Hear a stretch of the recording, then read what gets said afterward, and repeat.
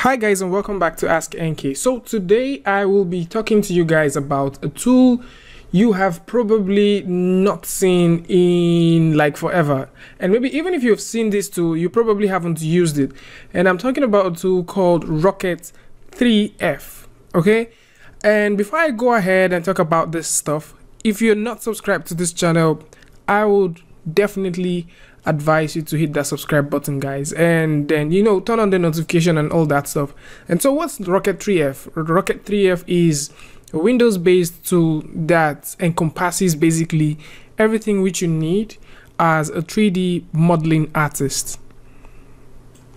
It is fast, it is simple, it is friendly, it is something you definitely don't even need to learn how to use an app for you to be able to use it. So if you're working with Maya, you are fine. If you're working with Blender, you are fine. If you're working with Cinema 4D or 3D Studio Max, depending on whatever tool you're working with, you are definitely fine. Why? Because the tool as it stands is a tool that you probably don't even need to go through an introductory class to learn how to use it, compared to tools like Maya, okay, or maybe compared to tools like Blender, or maybe compared to tools like 3D Studio Max. Okay, the interface is super easy.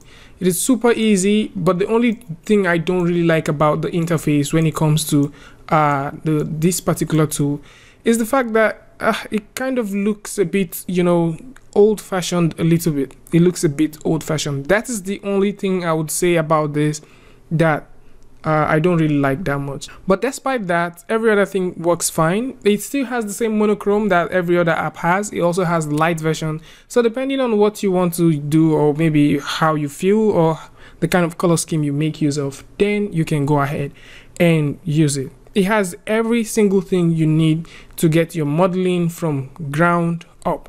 I'm going to talk to you guys about how you can work with this tool, and I'm also going to talk to you guys why you should switch to this tool depending on what you are doing. So let's say, for example, if you're working with Maya, we have some modeling tools, and if you're working with Blender, you also have some modeling tools.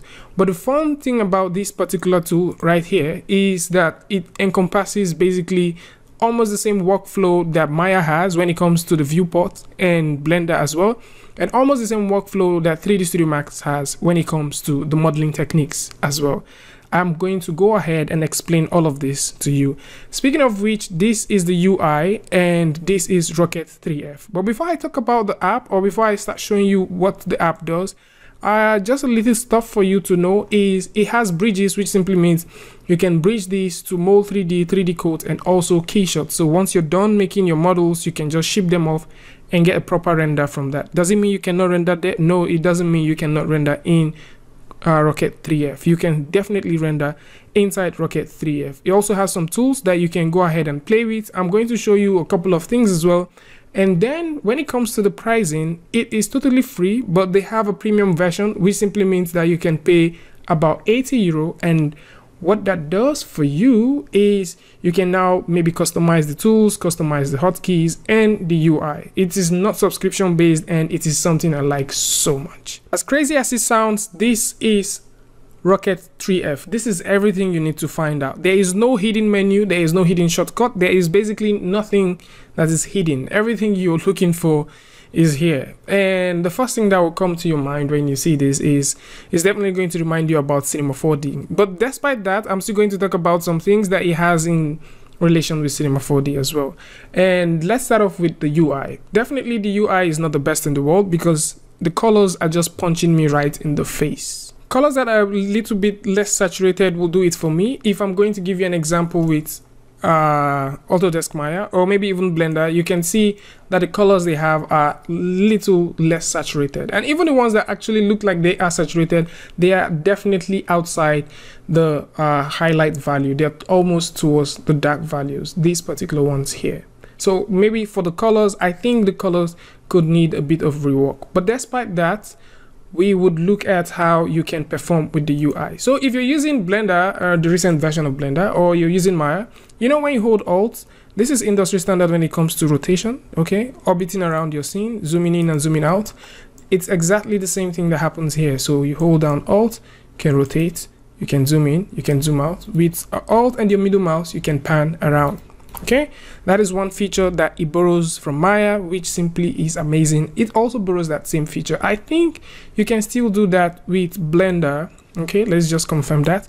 Yeah, so if you hold down Alt, you can rotate around Blender. If you hold down Alt and your middle and your left mouse button, if you hold down Control, which is now slightly different, if you hold down Control with your middle mouse button, you can zoom in and zoom out.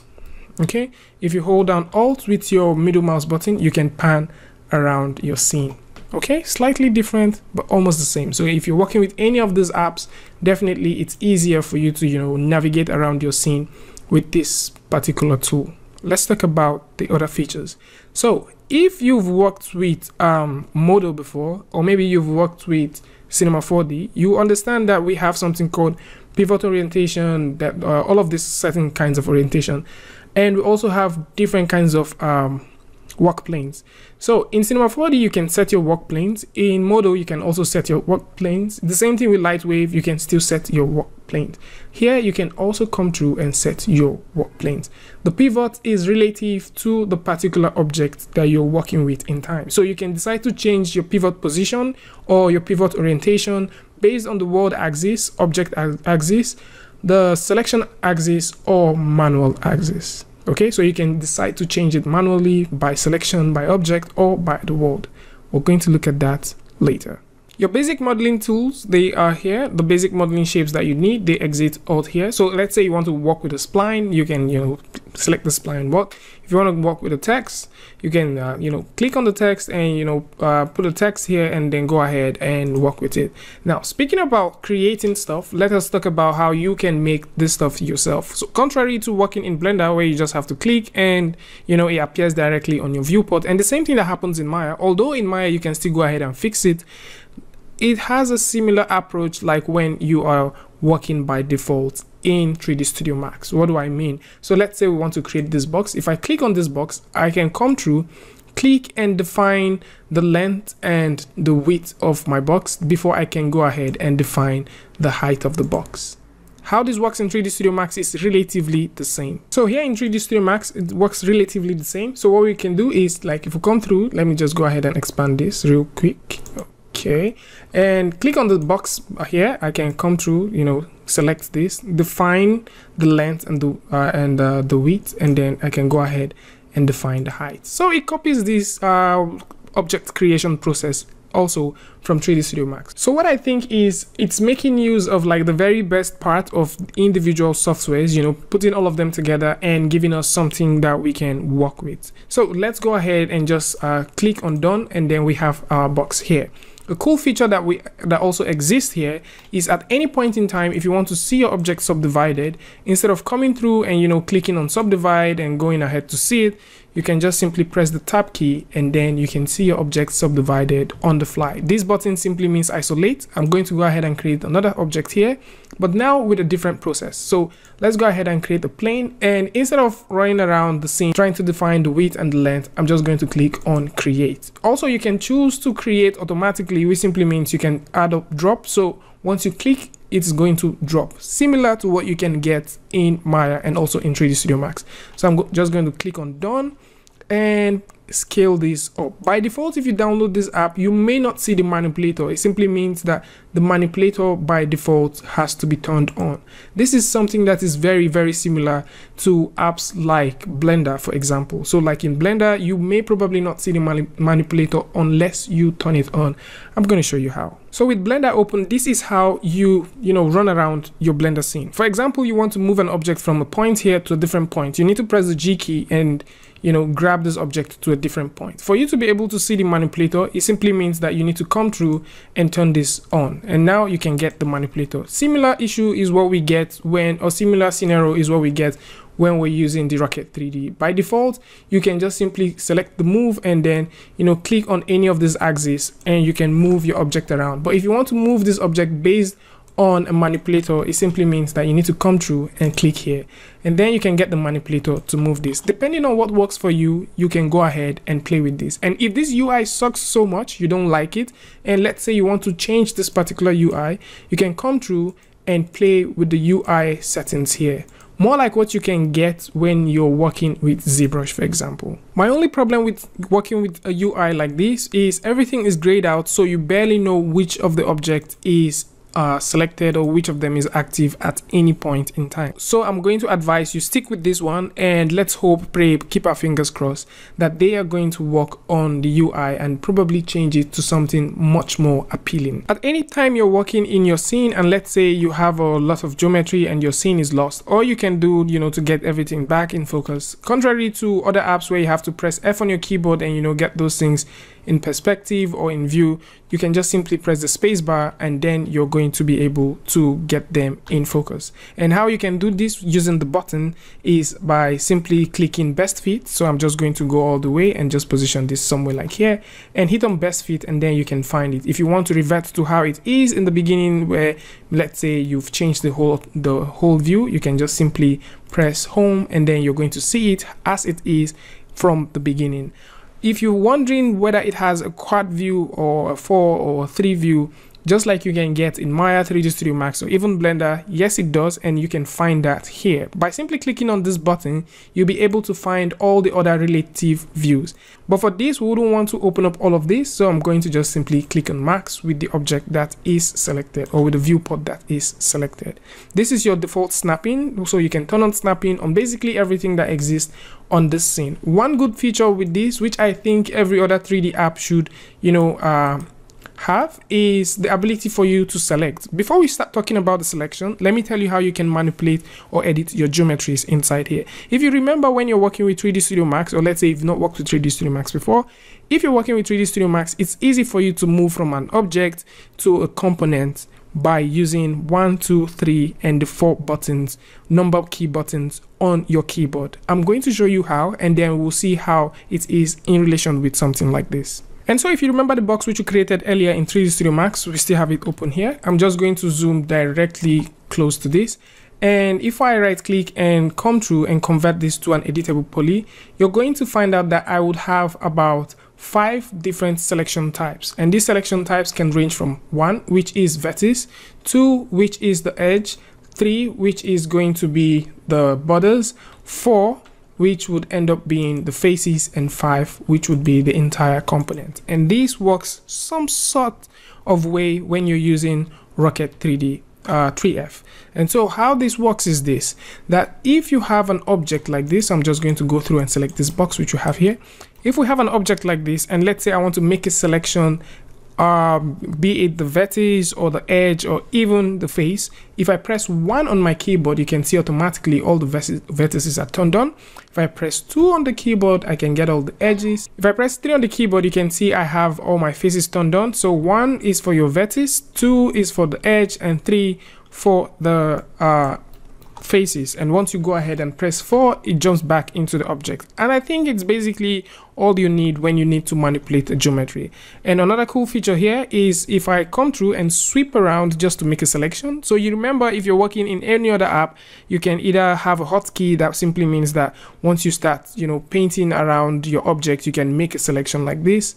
But for this particular one, I think holding shift would be your best bet, but also you can still come through and just click and sweep around by just clicking and moving your mouse around. But for me, I think shift is the best bet for me, so I'm just going to hold down shift, because on several occasions I think I screwed it up by just not holding down shift. I kept on moving the entire gizmo. So with a selection like this, let's say you want to go ahead and select the edges. In other 3D apps, they have various ways of converting this to that point. So let's say you're working with Maya, for example, which I'm going to show you right now. So if you're working with Maya, for example, and we have a box selected, which we created in Maya. So I'm going to go ahead and just right click and select faces.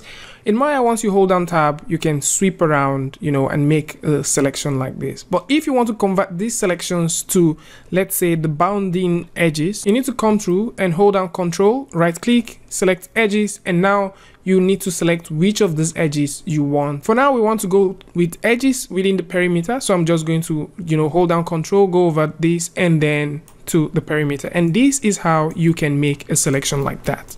Okay, over here, and the ROCKET3F, how you can make this selection is by simply pressing 2 on your keyboard. And so once you press 2 on your keyboard, you have that selection and you can go ahead and just simply start playing with it. The same thing happens. Let's say I want to convert this particular selection to the vertices. I can just simply press 1 on my keyboard, and then you can see I have all of these vertices here. The big idea with using ROCKET3F is that the developers don't want you to spend so much time, you know, trying to find out the menus or maybe trying to find out how things work.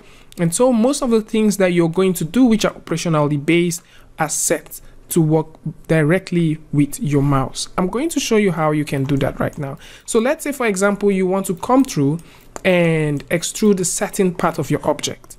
If you want to extrude that part of your object, so I'm just going to select these. Let's go ahead and select this part and say this is the part which we want to extrude. But first of all, let's do an insertion. So you can come through with this selected, okay, and you can come here and click on insert. Now, if you click on insert, you can insert this by just using your mouse. There is no need for you to handle the keyboard, but if you want to go commando style, like it's called, or let's say you want to go SPAT mode style, you can use the D key to simply add an insertion and use the A key to simply do an extrude. Okay, you can use the A key to do an extrude, and then you can use the D key to do an insert. Moving on, there are also other things that you may probably know as different names in different apps. Things like bevel are not called bevel here, just like they are called chamfer in 3D Studio Max. That is how they are also called chamfers here. So you can come through and click on the chamfer and, you know, chamfer the object the way you want. One thing which I've not been able to find out is how you can go through and add loops the minute you're doing your chamfering, but it doesn't mean that you cannot add loops by default. By default, once you have your object selected like this, you can come through and, you know, add loops around the object. So I'm just going to select the edges, and for this one, let's say I want to add a loop around here. I can just come through, you know, and add loops. Very similar way you can add loops in both 3D Studio Max, Maya, and Blender as well. So enough with the modeling toolkit comparison and how you can make models. Let's talk about how you can do something very interesting. Something I think would really make me move from using Maya to do my own personal retopology and start using something like this.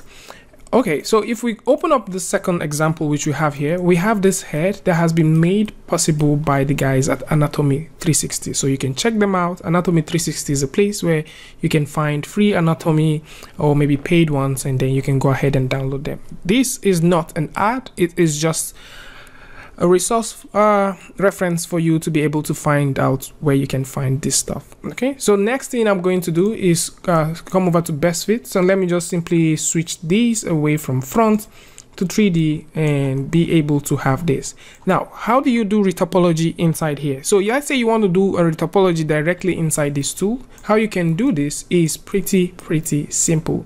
And at any point in time, if you're not comfortable with the color, you can come through and select the matte cap here and replace this with a different matte cap that exists here. And you can use these as your own matte caps and also use them for rendering. And you can also increase this just in case you don't get enough of what you're looking for.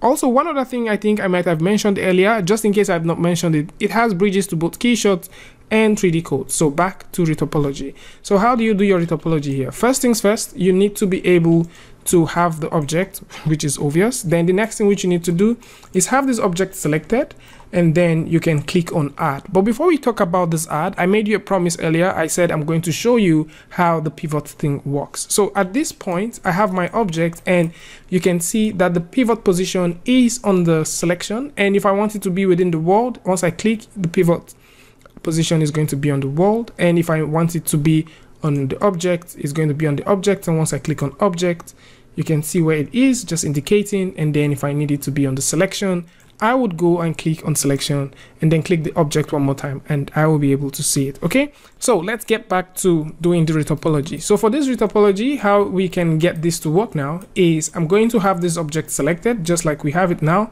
and come through and click on add. So I'm going to add this as a reference. This is very similar to how you make or you do retopology in Maya. So I'm adding this as a reference, and then I'm going to click on retopo. and automatically you're going to see that your model is going to turn white. So what do you do after this? Depending on the model you're working on, with this model selected, you can come through and turn on snapping. It depends on what you're working on, and these are various ways, or these are various type of snapping options that exist. So you have the snap to vertex, you have the snap to edge, and you have the snap to edge midpoint. Depending on what you're doing, you can, you know, come through, turn this on, and go ahead with it. But one thing to note whenever you're doing retopology in here is try and make sure that the object is not selected once you're done doing all of this, adding it as reference and turning on retopo, or maybe turning on snapping. Try and make sure that this object is not selected. So what we're going to do is we're just going to click out without having this object selected. So the next thing which we can do from here onwards is we can come through, use the draw tool. So you might have seen this draw tool, like I said earlier, in other apps, and click on this draw tool, and you can see that we have a wide range of options that we can work with. So you can draw, you can join, you can cut, you can extrude, you can bridge. All of those things you can find when you're working with tools like Topogon and other 3D tools as well. So what we can do from here onwards is I can just click from a point and draw a line. Okay, so let's say this is how I want the topology of this particular object to go. So let's say I want something like this. This is not the best one in the world, but I'm just giving you a reference. And let's say we want it to come through like this, and we want this other one to come through like this. One more, another one, and let's get this one here. Okay, so let's say this is what we're looking for, or let's say this is what we want to create. And if we have selected, or let's say we've drawn what we want, we can simply get to see our retopoed object or see what we've drawn by simply selecting one of these tools. By the way, for you to do your simple move, rotate, and scale is the same standard way of doing your move, rotate, and scale, which is simply pressing W for move, E for scale, and R for rotate. Q is always, you know, select or unselect all. Okay, so now once we select any of these options, you can see that we have our object directly retopoed here. And if you want to turn on symmetry, or you want to create symmetry by this, you know, you can come through and just use this to enable symmetry, so you have symmetry on both sides. And so if you want to go on doing your stuff, you can come through and, you know, press 3 on your keyboard, or maybe press 2 on your keyboard, have all of this selected, and continue doing the extrusion from there onwards. If you want to continue with the draw, you can just go back to this, select the draw. But one thing you would notice is this does not happen automatically. Like, you know, when you're working with quad draw in apps like Maya, or maybe you're working with the topology things in like 3D Studio Max or in Topogon, what you get is once you go back, you can find all those lines and maybe you can work with it. But here, those lines don't exist anymore. So how you can continue working with this is you can come through and select the draw, and maybe if you draw all the way to a point like this, so let's say we want to get this drawing coming through, and let's say we want something like this happening, and within this part we want this to continue. Okay, now for this part, if you want to continue the line, you need to come through and pick resume, and resume that line all the way to this point. You can also use the join to join lines together. So I'm going to just come through, pick the draw, let's just make sure that they touch, and I'm going to do the same thing here, make sure that they touch, something like this, something like this, and from this point I'm just going to, you know, click, drag all the way to this point. So it is something that you can make use of in your present project. If you're into modeling, or let's say you're into retopology or something like this, it is a tool which I can advise you to, you know, pick up and go ahead and play with it. Let's quickly isolate these and see what we've done so far. So we'll just click on this button to isolate, and then if I press tab on my keyboard, you know, we can see what we've done so far. So it's fairly good. It doesn't look so proper, but for a base, yes, you can go ahead and continue with something like this. And if you want to go and start doing things like the texturing and all that, definitely this is also something you can do here. So we have a material library that we can play with. So if you come through to the material library here, you can play with some certain set of materials that exist. These are not matte caps, these are materials that are here.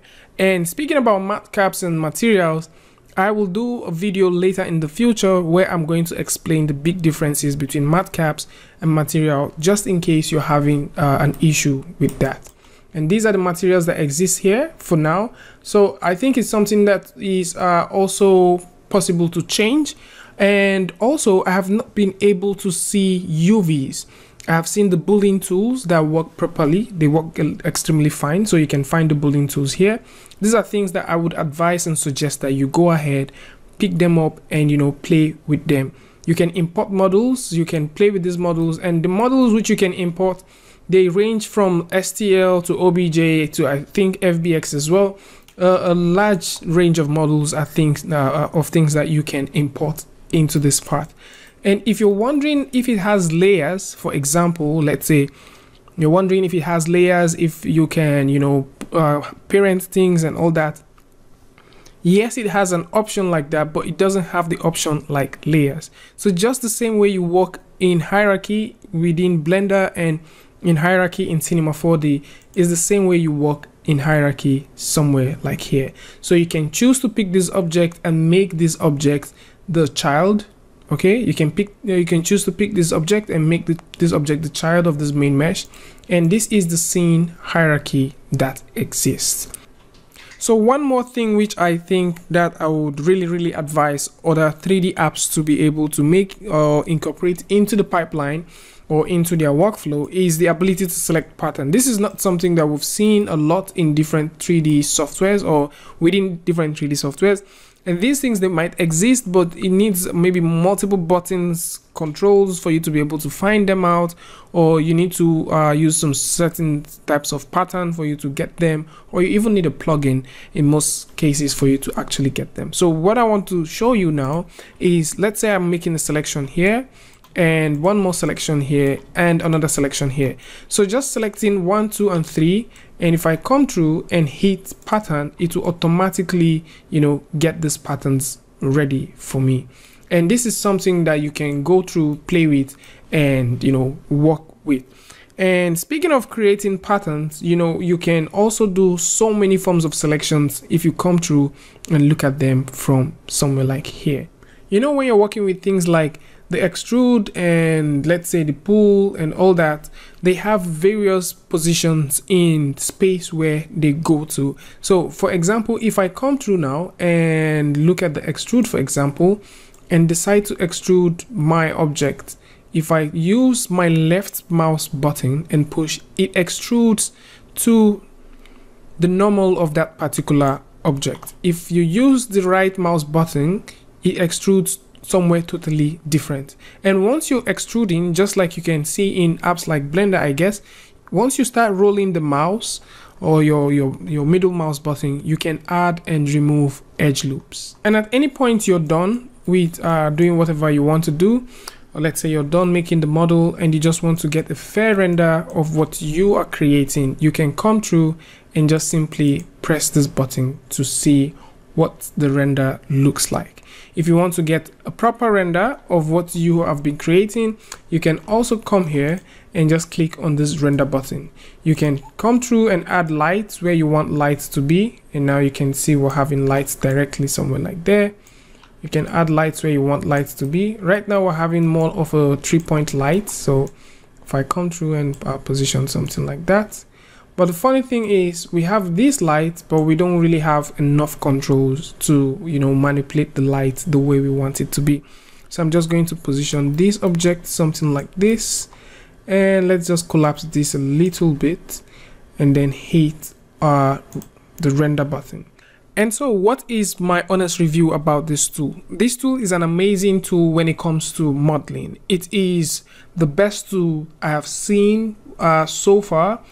Yeah, you could say that maybe 3D Studio Max is amazing and all that, but this is just channeled to modeling. The lifeline of this particular tool is not for you to learn how to gather a lot of modifiers and, you know, stack modifiers that works and that don't work inside the place, or, you know, learn how to play with or manipulate certain tools. If you're just that artist that want to do hardcore modeling, you just want to model your stuff, you don't want to play around, you know, find some cheat ways of doing things, then this tool is for you. If you're getting into 3D, my best advice is get this tool. Let it be the best or the first tool you get to make use of. Blender is amazing, but this tool will get you up to speed faster than, you know, other 3D tools. This is my personal opinion, and you can also, you know, air your opinion in the comment section.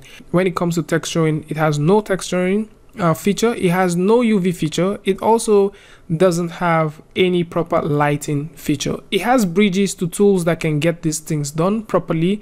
It also has a hierarchy bar, which will get you up to speed if you want to work with apps like Blender and 3D Studio Max and Cinema 4D and Modo.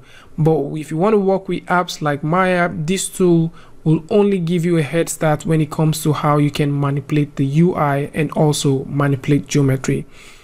Other things I'm going to say about these tools is I wish for the guys that are creating apps like the 3D apps that we're working with, not the Rocket app, I wish for guys that are creating premium apps to look at this particular tool, incorporate the retopology. Retopology is nicer, quicker and faster here. The ease of use is amazing. The UI is quite friendly, despite the fact that it is not the best in the world right now.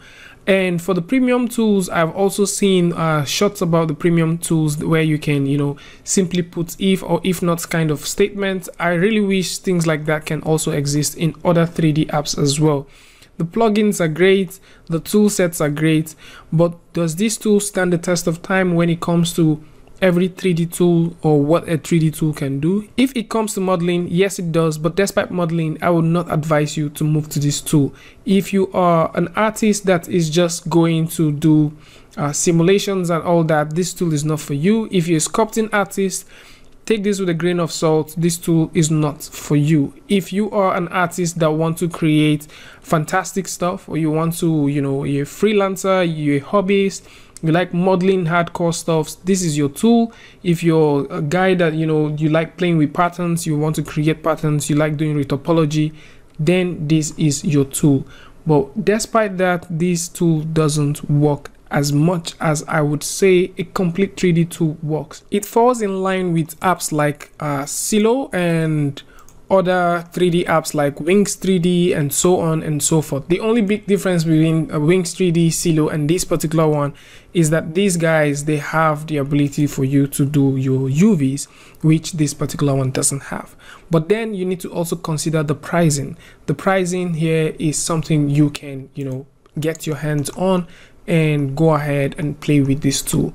Can you find a tool that is this cheap that can give you all of this stuff? Yes, Blender does that. And if you're comfortable with Blender, then you can come through and play with this just for the fun of it. But then there are certain things which you might not find if you want to work with proper 3D. So I would like to know what you guys think about this in the comment section below. Would you go over and download this tool? Would you want to play with it? Do you know what this tool is before now? I want to know what you think about this in the comment section. And if you like this video, simply give it a like and don't forget to share with your friends. And if you're new here, it will be so amazing if you can just hit that subscribe button and also turn on notification. So until I come your way again with a news update, rant, review or something like this, peace.